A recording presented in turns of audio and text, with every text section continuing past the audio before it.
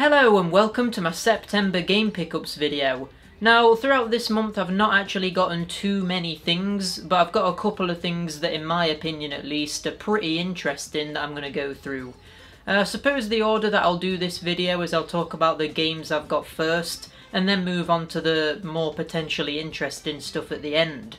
So, the first thing that I'm going to talk about that I got this month is actually Tony Hawk's Pro Skater 1 and 2. You probably already know that I've picked this up this month because I've done an entire video where I unboxed the collector's edition of it, and I've also done a full review of the game as well. So if you are wanting to know a more detailed opinion going through what I think about the game, you can always check that out after you've watched this video. I don't buy many collector's editions of games. In fact, aside from this one, I think the only other one I've got is the Pip-Boy edition of Fallout 4. So it's not something I normally partake in, so I have to be a big fan of whatever series it is to really consider doing that. Unlike with Fallout 4 as well, I actually think that this collector's edition was worth getting because the game itself blew me away. It's one of the best Tony Hawk games in the entire series, and I'm hoping that it gets a lot more additions made to it in the form of new levels and new characters and that sort of thing. So with me having got a collector's edition of this, it actually cost £90 and I got it from Game.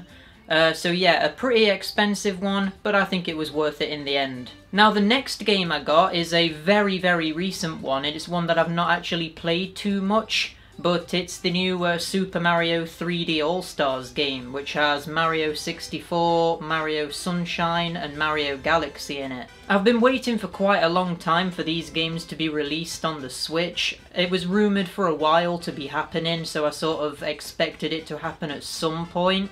But what was really good about this is that they announced it and like 2 weeks later it actually came out. So it wasn't like we needed to wait to get our hands on this or anything, like it was pretty much instantly released. A lot of people online have been complaining about the way that these games are emulated. They're sort of saying that it has flaws that the original games didn't have. But from what I've experienced, they seem pretty solid, although I have noticed a couple of things that you wouldn't be able to see in the original. Stuff just like low poly models being clearly visible, where in the original it would have been too blurry to properly see that. But yeah, to be honest, I'm just happy that we've finally got these 3 classic games on the Switch, because like I say, I've been waiting to play these games on new hardware for such a long time now. Another thing about this is that this makes me particularly excited about the prospect of getting a Zelda 35th anniversary collection, which could potentially include all of the 3D Zelda games on the Switch. Now, that's something that I would definitely like to see, and I hope they're working on it. This game cost £45, and I got it from Amazon, which was one of the first places you could actually pre-order it, because I wanted to get my pre-order in as soon as possible, because I kind of anticipated that it was going to sell out really fast. But it worked out in the end, because now I've got it in my hands. So now let's move on and take a look at some of the more interesting things that I've got my hands on this month. So one of the things is actually a brand new console, and this is something that I don't purchase very often, so this is particularly special for me, and it is a PlayStation Vita. This costs £75 from eBay, and it's the original model of the Vita. In fact, it's the 3G model of the Vita, so if I wanted to I could put a SIM card in there, but I'm not going to do that because it's a little bit pointless nowadays. But yeah, I think this is supposed to be the best model that you can get of the Vita. It's got like an OLED screen, which I know the newer versions didn't have.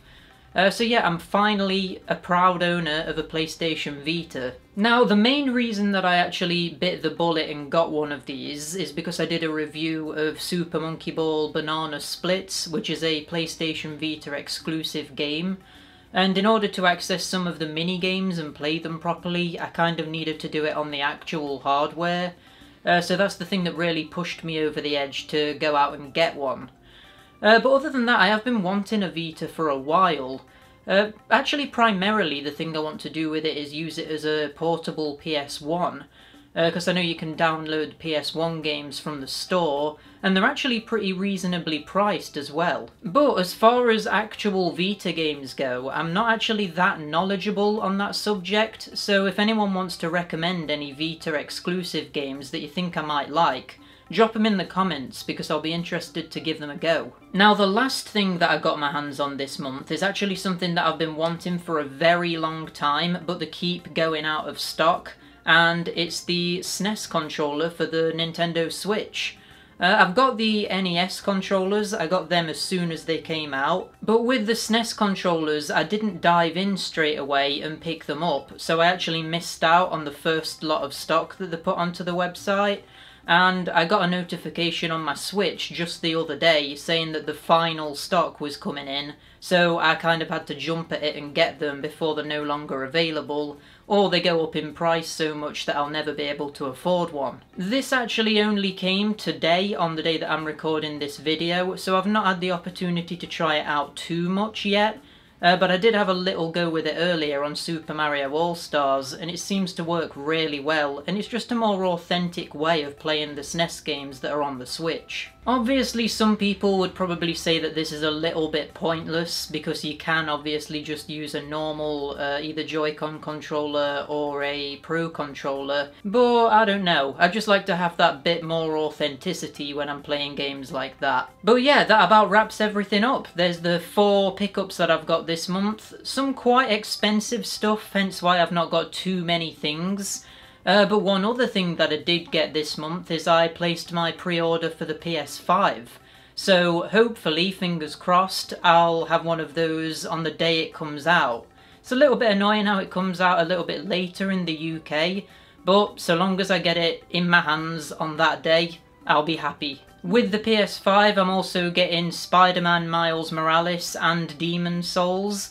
So I think as soon as I get the PS5 I'm going to be diving straight into the Demon's Souls remake because I'm a huge fan of the original. But yeah, when I get the PS5 you can be sure that I'll do an unboxing and first impressions video on it, so subscribe if you want to see that at a later date. For now though, I think that about wraps up the video. It's been quite a short one today, but hopefully you found it at least a little bit entertaining. As usual, let me know down in the comments what your game pickups have been for this month, and subscribe to see more stuff like this coming soon, and give the video a like if you enjoyed it too. And until next time, bye!